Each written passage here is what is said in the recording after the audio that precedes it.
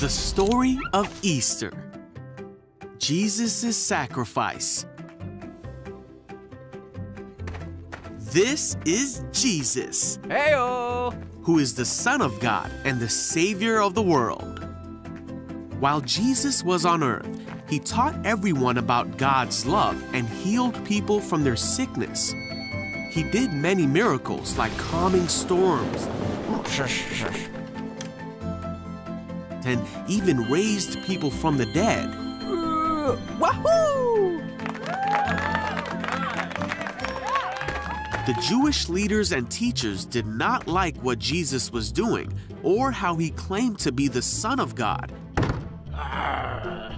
And so they made a plan to arrest him to get rid of him once and for all.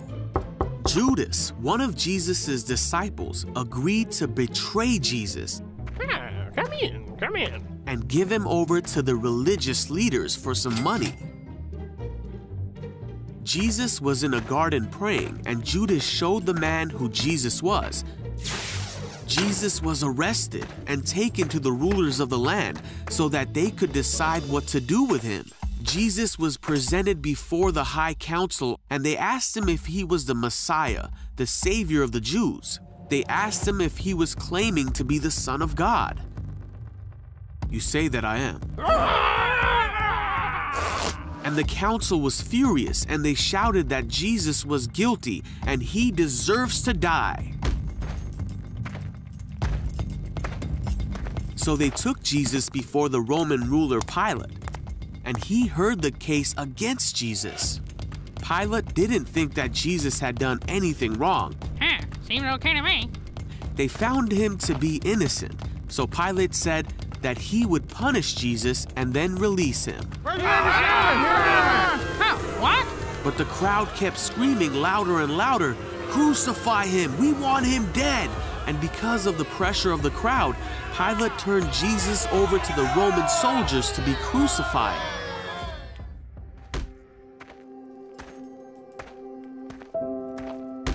Jesus was hurt and spit on.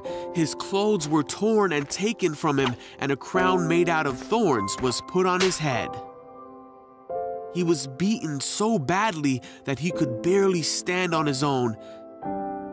And then he was forced to carry his cross so far up a mountain that he needed help because he could not do it on his own.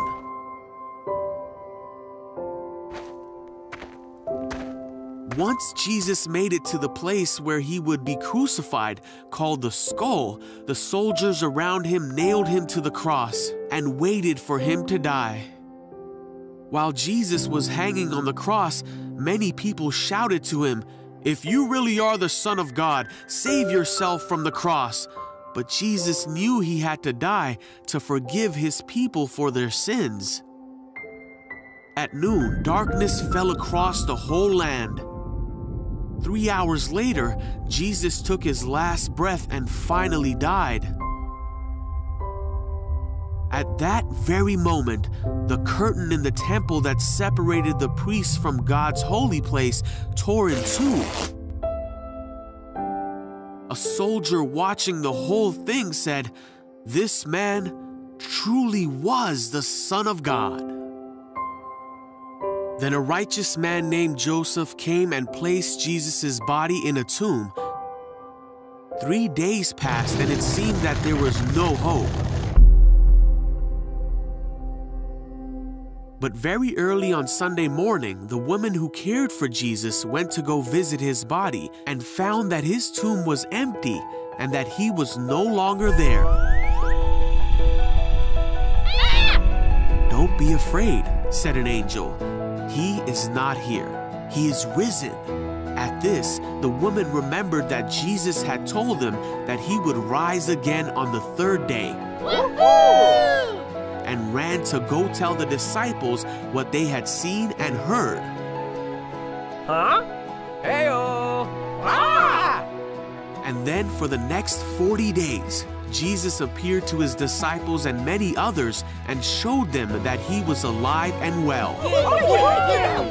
He taught them that what he did was the only way that they could be forgiven and be with God forever.